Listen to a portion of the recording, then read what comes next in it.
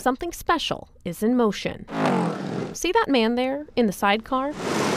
He wished for this, to ride on a motorcycle with this group. His name is Philip Tucker Jr., and while the bikers in this crowd know his story, very few of them know him personally. He's not asking for much, and what short time we had, we were able to pull this off and make all 3 wishes come true today. Those 3 wishes became the driving force behind this day. The 25-year-old has congestive heart failure, his kidney and liver failing fast.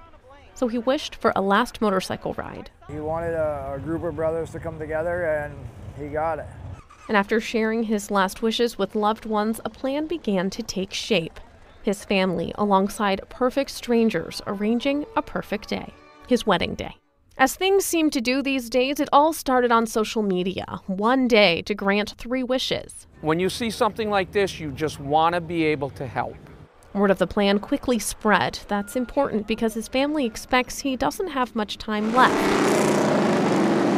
The riders have left. They're headed to Philip's house to take him to what might be the most important wish of the day.